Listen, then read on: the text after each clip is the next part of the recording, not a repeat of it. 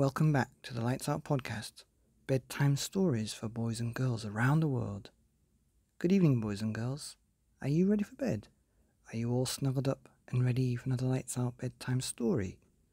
Well, you're in for a treat tonight because we have a book called Me, Jane by Patrick McDonnell. Once upon a time, Jane had a stuffed toy chimpanzee named Jubilee. She cherished Jubilee and took him everywhere she went, and Jane loved to be outside. She watched birds making their nests, spiders spinning their webs, and squirrels chasing one another up and down trees. Jane learned all she could about the animals and plants she studied in her backyard and read about in books. One day, curious Jane wondered where eggs came from. So she and Jubilee snuck into Grandma Nut's chicken coop, hid behind some straws, and stayed very still, and observed the miracle. It was a magical world full of joy and wonder, and Jane felt very much part of it. She often climbed her favorite tree, which she named Beech.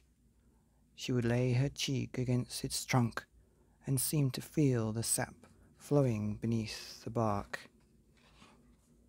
Jane could feel her own heart beating, beating, beating, and with the wind in her hair, she read and reread the books about Tarzan of the apes, in which another girl, also named Jane, lived in the jungle of Africa. Jane dreamed of a life in Africa too. A life living with and helping all animals. At night, Jane would tuck Jubilee into bed, say her prayers, and fall asleep. To awake one day to her dream come true. And you know who that Jane was? That book, Me, Jane, was about Jane Goodall. I'm sure you know who she is, and if you don't, ask your mum and dad tomorrow morning over breakfast.